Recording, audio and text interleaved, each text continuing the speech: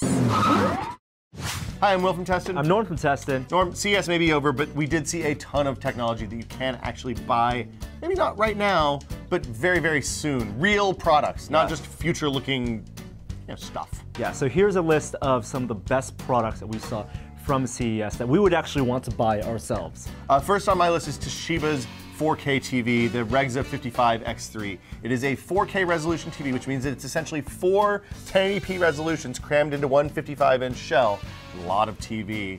And in addition to having 4K and upscaler for 1080p content and all that stuff, it had a lenticular overlay that lets it do glasses-free 3D for up to 9 people. And this TV actually is on sale right now in Japan. Yes. And on sale in Europe. Toshiba hopefully will bring it to the US this year. Hopefully it's a real product, 55-inch 4K resolution with a good upscaler. Really exciting. It's a little bit expensive though, depending on what the exchange rate is based on the Japanese price. It looks like it's going to come in around 10,000 US dollars. So I wouldn't recommend saving your money and buying this year, but it's a really good glimpse at what we'll be able to get next year and the year after that.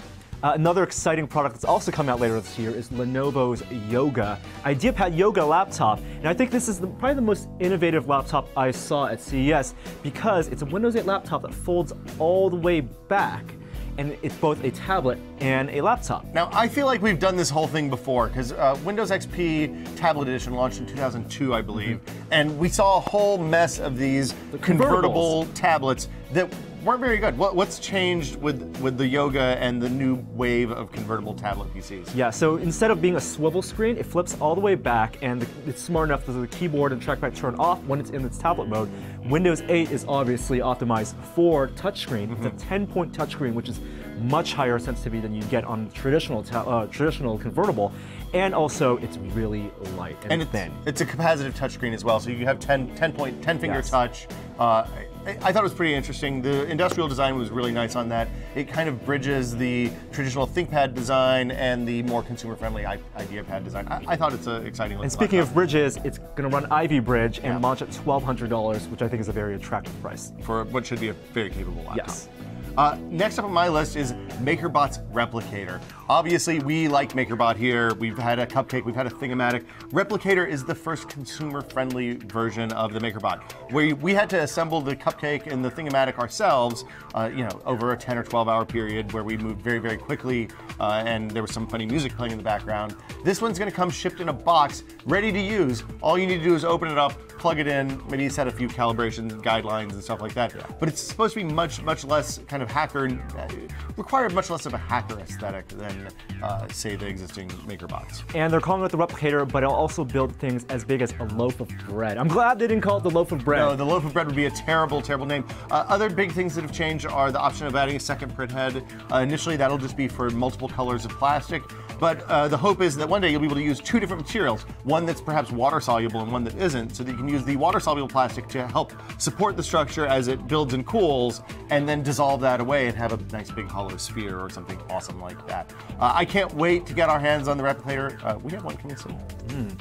So we also saw a ton of cell phones at CES, and one of the cell phones that we're most excited for is Nokia's Lumia 900. Finally, it's a flagship Windows Phone 7 smartphone available for the US. 2 things make this really exciting. One is that it's going to be LTE, so real 4G LTE on AT&T, and second, also the camera finally on this phone is as good as Nokia's other phones. So Carl Zeiss lens, wide angle, really good aperture, and the photos I took with it look really nice. If you're a fan of Windows Phone 7, this is the one for you. They've also added a front-facing camera finally, so you can do Skype calls voice to voice. Yeah. And if you handled the Lumia 800 at all or saw our coverage of it, you know that the polycarbonate shell is a really nice, it fits in your hand really wonderfully. It's a good OLED screen. I'm really excited about this phone. It's going to be available real soon. It's a beautiful design, 4.3-inch screen, bigger probably because they need more battery for the LTE, but still feels really good in your hand. I also got to put on a pair of very fancy, high-end audiophile headphones, the Sennheiser HD800s. They're brand new, introduced to the show, and there's all sorts of audiophile crap in there. I'm not going to talk about that at all because I don't really understand it, and all I know is that I put those on and I felt like I was sitting in the perfect seat in an acoustically perfect stadium listening to Pink Floyd play Dark Side of the Moon, and it was really, really amazing. Now, there's a lot of gotchas with high-end headphones, of course. These have much higher impedance than a normal, like a pair of earbuds or even a normal pair of high-end headphones. So you do have to use a pretty good headphone amp. We were listening to a Super Audio CD source, which is a higher bitrate, higher fidelity than traditional audio, CD audio, and obviously much better than compressed audio like MP3 and stuff like that. But yeah, you got to try them out too, Norm. What did you think? They sounded amazing. I mean, the look on your face when you put them on tells it all. And not headphones that you want to take on the street. They're definitely headphones for listening at home to complement a really nice home audio system. Sit in a comfy chair, light a fire, get your book, lean back, and envelop yourself in sound. One of the things that was interesting, I was talking to those guys, these are very expensive headphones. $1,500 headphones, plus an amp, plus the SACD and all the media to support that. These are for people who are really interested in getting a perfect audio listening experience and who maybe don't have a room or want to convert a room to support that. So if you're not interested in tearing out walls and insulating rooms, putting in $5,000, $6,000 worth of speakers, this is a good way to get comparable sound without having to spend too much money. Too much money. So earlier in 2011, Fujifilm released one of their first mirrorless cameras, the X100. We reviewed it, really liked it, but it only had a fixed lens. At CES, they announced the X Pro 1, which is the second mirrorless camera, this time with interchangeable lenses, and it looks amazing. It's a mirrorless camera with an APS-C size sensor that takes photos.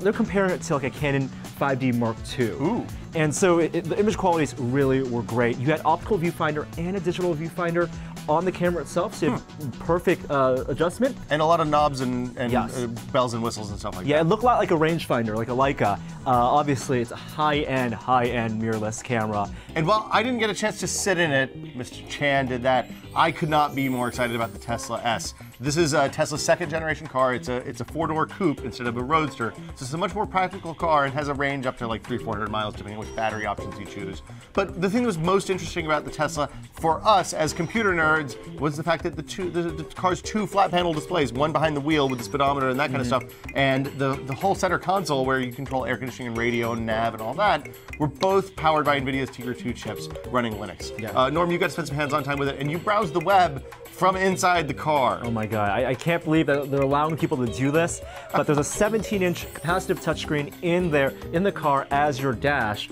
and not only do you get your navigation, your maps, and your phone numbers and stuff like that, but you also get a full WebKit-based browser in the car on a 17-inch display. That is ridiculous, and I want this car more than anything else. So how is having a real display in the center of the car? It's an electric car. That's got to impact battery life some, right, Norm? Yeah, they're saying it won't impact as much battery life. Obviously, the car has a big battery, especially if you get the full 300-mile one. What I'm more worried about is lack of haptic feedback for the response times. But I guess you got to just know where you're touching on the screen. The car also has LTE 4G built in when that becomes available, with hotspots in your mirrors, so you can actually browse the web. So you could be browsing the web on your iPad and on the center console, all while driving your car down the freeway. Nothing sounds safer than that. I want that car. And finally, this is a product that was released last year, but it's getting an upgrade this year. It's the GoPro HD2 Hero. It's a portable camera that's rugged, that you can basically mount on anything, right? So you could put it on a surfboard, you could put it on your dog, you could put it on your helmet when you're going skydiving. Not only can you do that, but now there's something called a Wi-Fi backpack they've released that enhances it so you can remotely activate the camera and also view what you're seeing on a smartphone. Siri, activate GoPro. Yeah, well, not voice control. It's a button control. No voice control. On a wristband. But for example, if you're skiing down a hill, someone could see what you're seeing on the camera with their phone using an app, and also activate the camera from there. Perfect if you're buried in an avalanche. Norm, I know you are super into extreme sports. What are you going to be using this for when you get a GoPro? Riding more bowls, mechanical bowls. Okay, and recording board games? That's extreme. Board games? And board games. Okay, seems right. Yes. So these are our favorite products, the things you can actually buy, if not right now, then real soon at CES 2012. Until next time, I'm Will. I'm Norm. Bye.